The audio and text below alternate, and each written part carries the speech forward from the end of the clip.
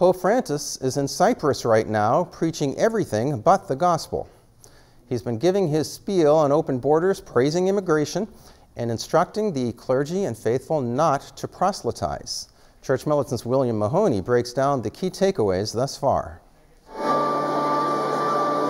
During the homily at Mass in Cyprus this morning, the Pope expressed his happiness Cypriot Catholics lived the liberating proclamation of the gospel with joy, immediately offering a perplexing qualification. Non si tratta di proselitismo, per favore. It's not about proselytizing. Please, never proselytize, but rather witness, not moralism that judges. No, don't do it, but of mercy that embraces.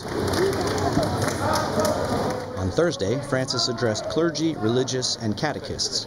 He offered his anti-proselytism speech, peppering it with some falsehoods about the Church. None of us has been called to proselytize.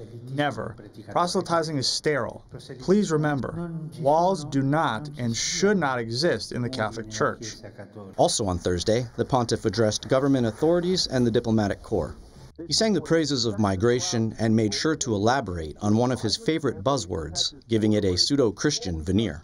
We ought to help one another to believe in the patient and unassuming power of dialogue on the basis of the Beatitudes. The rhetorical question, is the Pope Catholic, seems ever less rhetorical as Pope Francis continues to speak.